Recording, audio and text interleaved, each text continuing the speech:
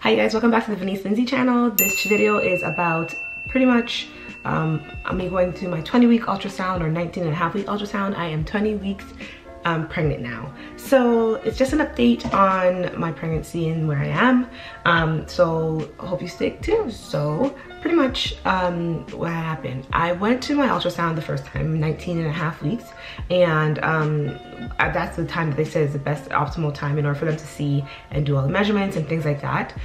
So I did that, and baby girl was not moving.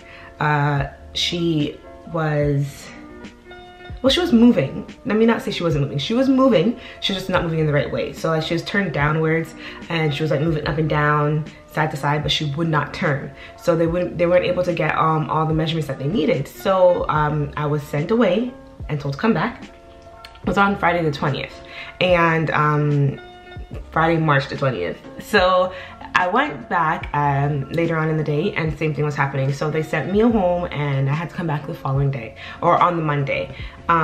With this COVID virus going around, I was not allowed to bring a partner with me. It was just me by myself. Again, it's me and Quinn's first baby, so it was kind of disappointing that he couldn't come, but hey, you know, you have to be the safety of everybody.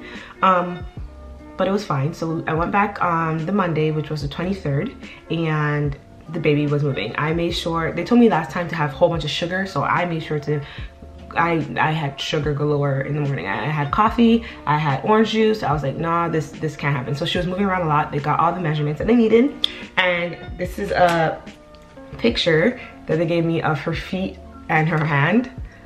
I guess it's, I don't know, like this is upside down, but you can see like this is her foot right here, and this is her hand holding on to her foot. So yeah, so that was very exciting for us. I'm actually gonna show you guys that day. So I'm gonna insert it right now. Hey you guys, okay, so I am at the ultrasound place. I'm very quiet because I'm in the change room area. But pretty much we're gonna try to figure out, see, it's a 20-week update. So hopefully we'll know for sure what the gender is. And the baby moves around because of last time I came twice and the baby wasn't moving. So like she was moving around, like jumping up and down, but it wasn't turning. And I say she because they told me last time it's a she, but also you couldn't see anything, so we will see. Okay, so I'm done with my appointment now. I'm in the car, my hair's a mess, I look a mess, but I'm too excited to not record. So far they said that everything is, well, what she said when I asked is that everything looks fine. And again, it's a girl. So we're having a baby girl. It's exciting. I also got a photo of her hand and feet, like they're together. She's like flexible like her mama. Anyways, that's it for right now. I'm a little bit out of breath. Why? Because I'm so excited. Because she actually participated. I drank coffee this morning. I had orange juice. I was not playing any games. Like, she was moving around a lot. So that was very beneficial for us. She was also facing upwards, so that's another good thing. I'm just excited. I guess I'll come back to you guys a little bit later and really go in depth with everything. But anywho, whoever's on the journey of parenthood, congratulations, and I'm happy to be part of the club. So that is the update from the 19-and-a-half-week ultrasound. I do want to show you guys my 20-week belly shot update, and yeah, let me show you.